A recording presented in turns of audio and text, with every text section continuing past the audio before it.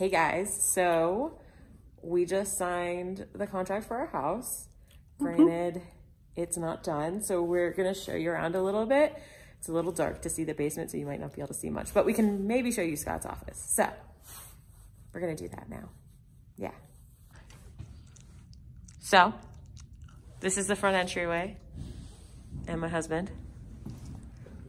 I can't say that. I wasn't putting that out anytime soon.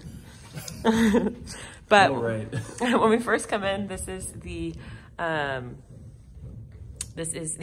coat closet. Yeah. The coat closet.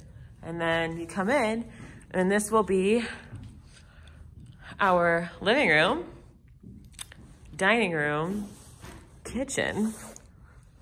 And yeah, so we're gonna have a nice little gas fireplace here. Our TV will go up here, mounted. And then we'll have a little cutout like we do in our rental. But yeah, this is the first floor. Our kitchen's gonna be pretty big. Over on this wall is gonna be our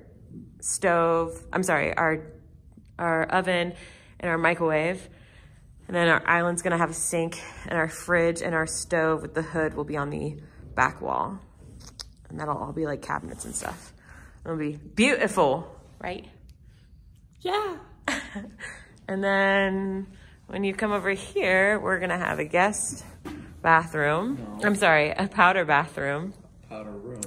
A powder room, which is also a powder bathroom, because it's a toilet and a sink here. But that's not in yet. They only recently put in the low voltage. So just your regular 12-volt outlets. And then this is gonna be like a little nook area that we're probably just gonna put litter boxes and I don't know, we'll figure it out. Peloton could go there. And then over here we have two closets. One is, this is like a pantry and this is like a closet, or it's the other way around. I'm not sure, but that's what we got. Yeah. Yeah. You want to show them what your office is, where your office is going to be? We're putting Scott in the basement because that's where he belongs. So this is going to be Scott's office. As you can so clearly see with the little bit of light coming in. But perfect. It's perfect. Exactly. So he can stay away from the sunlight like the vampire he is. But he's going to have a walk-in closet right here. And then there's like a door that goes into this like kind of little storage area that's gonna go into the mechanical room. And then he's can't really see it. You can kind of see Scott, but there's a full bathroom in there. And then the rest of the basement is a rec area, but you can't really see anything. Oh, yeah. So showing on the bathroom. So there's a bathroom in there. It looks really creepy. Something's gonna come out and grab us. Over there is, like I said, the rec room area. So it's a pretty big space. It's pretty big. So heading up the stairs, we have 3 bedrooms up here. So my office will be up here. We'll have a guest bedroom and then our master bedroom. So obviously you can't see much with the framing. It's hard to envision, but we'll have like a little coat closet and a linen closet. And then our little laundry room. We'll have like cabinets across up here. And this will be our master bedroom, which will face west. So we'll get lots of end of the day sunlight. And that's our backyard. You can't see much. There's a lot more that's like, once it's fenced, you'll see how much space we have. But on this side, it wraps around and we'll have a patio as well.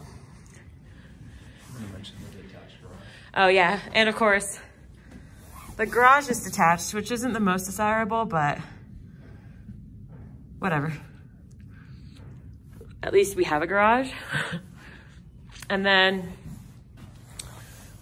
bathroom, we'll have a double sink here, soaking tub, a shower, which I think is about the same size or a little bit bigger than our last shower. A little poopy room. Apparently something is okay. And then our walk-in closet will be like, so this is where it ends, all the way to scooper.